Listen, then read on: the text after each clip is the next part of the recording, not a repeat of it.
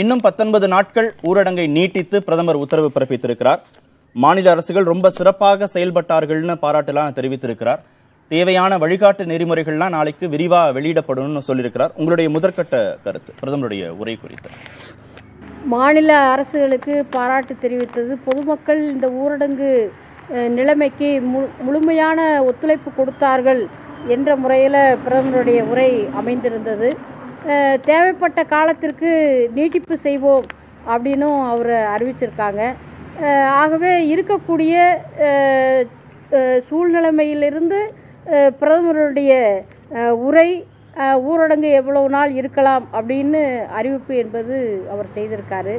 மிக முக்கியமான பிரச்சனைகளின் மீது, குறிப்பாக அடித்தட்டு ஏழை மக்களின் மீது, அவர்கள் இந்த காலங்களில் பட்டிருக்கக்கூடிய கஷ்டங்களின் மீது, அவர்களினுடைய வாழ்க்கை நெருக்கடிகளிலிருந்து அவருடைய உரை அமைந்ததா என்பது என்னுடைய கேள்வியாக இருக்கிறது.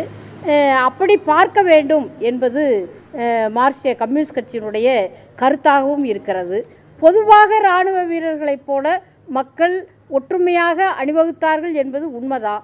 ஆனால் அதே சமயத்தில் வேலைக்கு போனால்தான் சாப்பாடு என்று இருக்கக்கூடிய அடித்தட்டு ஏழை, ஒரு முறைசாரா தொழிலில் இருந்தவர் 800 கிலோமீட்டர் நடந்து போய் அந்த போகக்கூடிய வழியிலேயே தன்னுடைய உயிரையெல்லாம் கொடுத்திருக்கிறார். இப்படியான ஒரு வாழ்க்கை நெருக்கடியோடு நின்று தியாகம் செய்த அடித்தட்டு ஏழை மக்கள், அவர்கள் படக்கூடிய கஷ்டங்கள் பிரச்சனைகளின் மீது அவருடைய பார்வை இருந்திருக்க வேண்டும் என்பது என்னுடைய முதல் கட்ட கருத்தாக நான் தெரிவித்துக் கொள்கிறேன். பிற்பாடு பொதுவான பிரதமருடைய உரையாக தான் இது இருக்குது. ஏற்கனவே 2 முறை உரை நிகழ்த்துறாங்க, இப்போ 3வது முறை உரை நிகழ்த்தி இருக்கிறாங்க.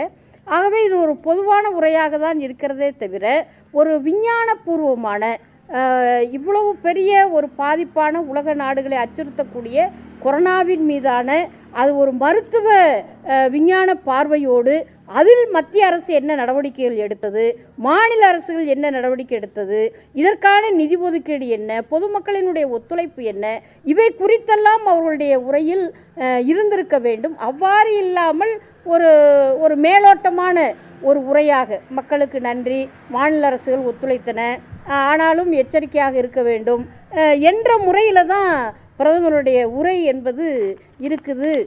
அது கவலைக்குரியது என்று நான் பார்க்கிறேன்.